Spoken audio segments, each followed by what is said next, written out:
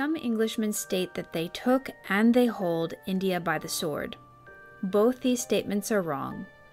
The sword is entirely useless for holding India. We alone keep them. That's Gandhi. What Gandhi is talking about here is what you might call the illusion of threat power. People feel that if they're threatened, they are helpless. But actually, no one can tell you, you must do this. All they can tell you is, if you don't do this, I'll do that. So if we're willing to pay the price, if we're willing to take the risk, we're completely free. Nobody can threaten us. And that, of course, has tremendous implications for domination and violence.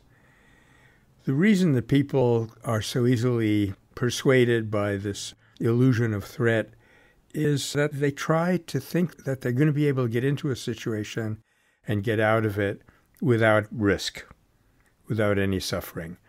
And that's rarely the case. A nonviolent person is willing to suffer, willing to take a risk.